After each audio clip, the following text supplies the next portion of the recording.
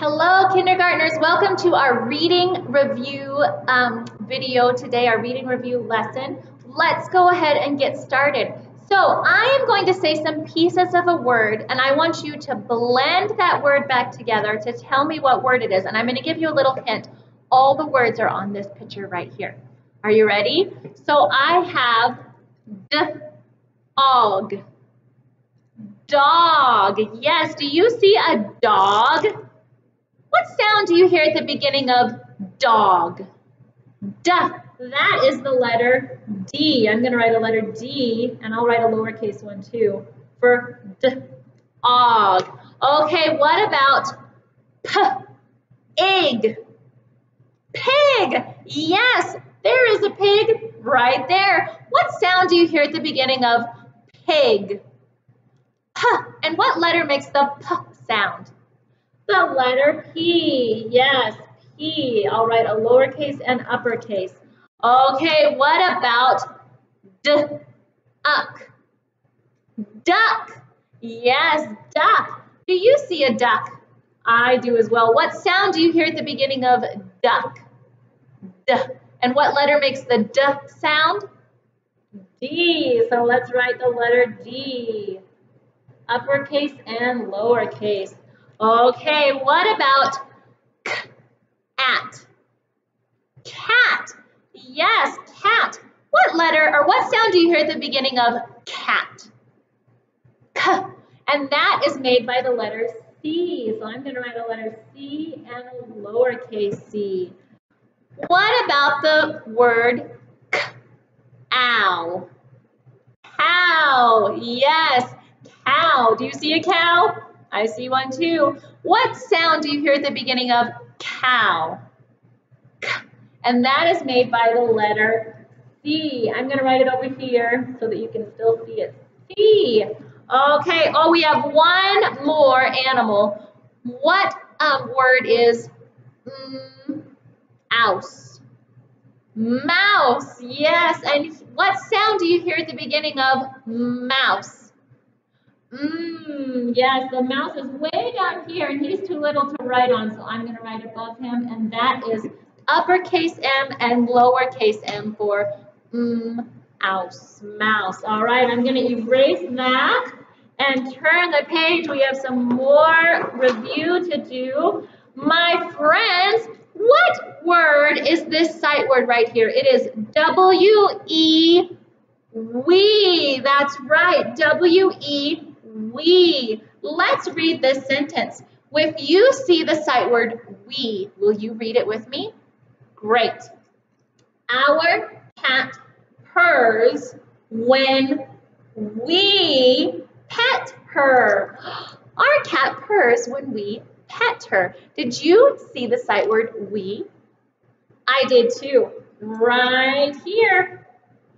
Let's read the sentence one more time and you read we with me. Our cat purrs when we pet her. Yes, who are they talking about? Who is the we? The family. Yes, the family could be petting her, or the mom and the daughter are petting her. They are we. Good job, kindergartners. That is our sight word, we. All right, my friends, now we have to go over. We have a new letter this week. It is the letter T. The letter T. What sound does the letter T make? T, t. Good, kindergarten. Okay, the letter T makes the T sound. We need to figure out where the letter T is. So what is this? Fish. What sound do you hear at the beginning of fish? Is that the letter T? Does it say t, t? No, it doesn't, so I'm just going to exit out. Okay. What about, this is a top. Top. What sound do you hear at the beginning of top? T. That is the letter T. T, t, T. So let's write T for top. Down here is a tie. What sound do you hear at the beginning of tie? T. And what letter makes that sound? T, that's right. So let's write the letter T. Okay, we're going to move up here. This is a toothbrush. What sound do you hear at the beginning of toothbrush? T. And what letter makes the T sound? The letter T. That's right. T. Good job. Okay, now we have a doll. What sound do you hear at the beginning of doll? D. Does that make the T sound for T? No, it doesn't. Let's put an X through it. All right, now down here at the bottom, we have a turtle. What sound do you hear at the beginning of turtle? T, T. Yes, and what makes the T sound? The letter T. Good, kindergartners. Oh, we have a toothbrush, top, tie, and turtle. Good work. I'm going to erase and we'll go to the next one. So this week we talked in our book about communication and how things communicate. And we looked at a book that had some animals in it and how they communicated. Remember, what does the cat say to communicate? It purrs or it says meow. What about a duck? Quack, quack. And what about a coyote? Yes, but how do people communicate? We talk and we use our words. That's right. That's how we communicate. That's how we tell someone something and let them know what we need.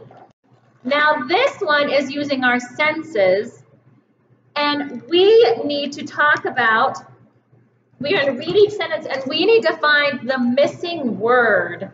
The missing word. So if we have a dog, it says the dog makes a blank sound. Would the dog make a quiet sound or a loud sound? A loud sound, that's right. Now, sounds, remember last week we talked about our senses. What do we use to listen to sounds?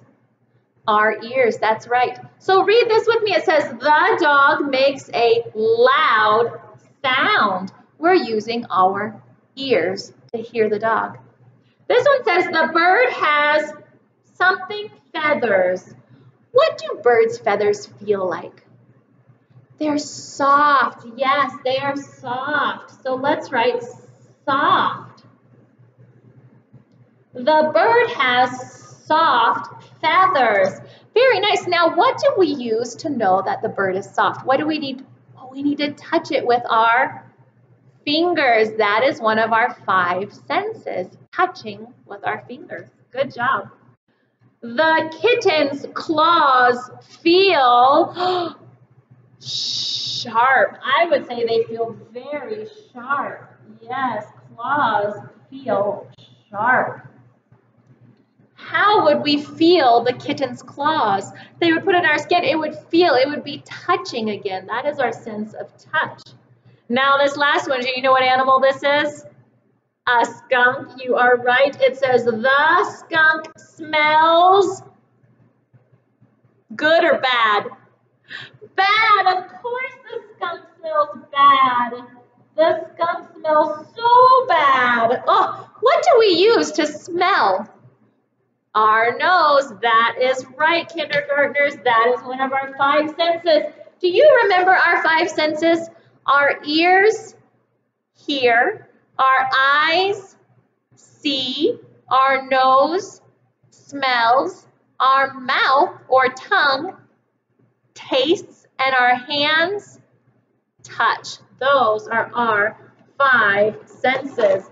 Now, since we did that, we need to match up these words, these sense words, with their picture over here. So let me read the words to you. We have smelly, huge, loud, fluffy, tasty. So, which animal, oh, now we have an elephant, a skunk, a mouse, a lion, and a cat. Which animal would be smelly? Yes, the skunk, you're right. Which animal would be huge? Huge means really big.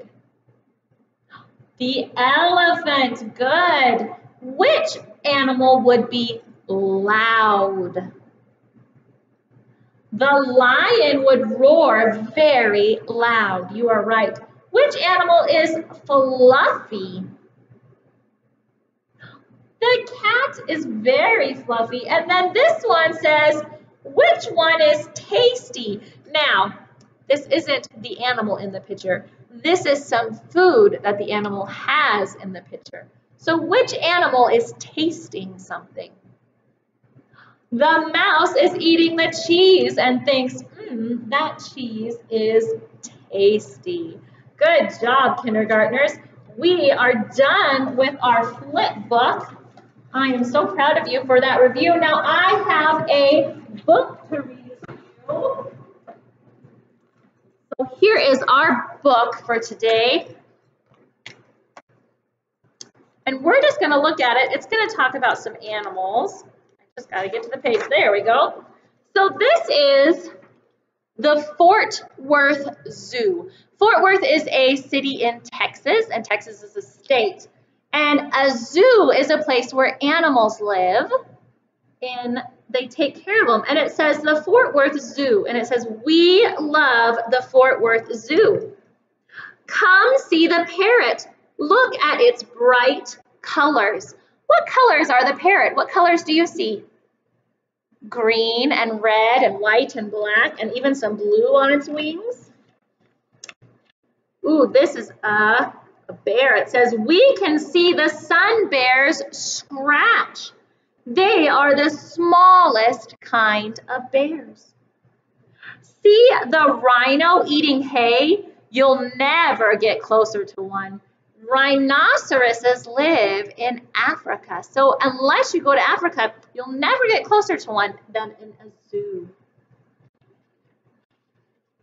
Look at all the penguins. Watch them flap their fins. Penguins are so cute. Meet some Komodo dragons. They are the largest lizards on Earth. Wow. And lastly, do you want to see some snakes? You can see different animals at the zoo. Yeah, how do you think the parrot communicates with its other parrot friends? It's a squawk, squawk, squawk. Yeah, what about a bear? How would a bear communicate? Maybe it would growl. I don't even know how a rhinoceros communicates. Do you know how one communicates? Maybe they kind of snort like a pig or growl. I'm not sure. And dragons or lizards, I know that they stick out their tongues and kind of hiss a little bit. And then snakes do the same thing. All right, my kindergarten friends, thank you for coming to the reading review with me. It was so nice to see your faces, and I'll see you next time. Bye.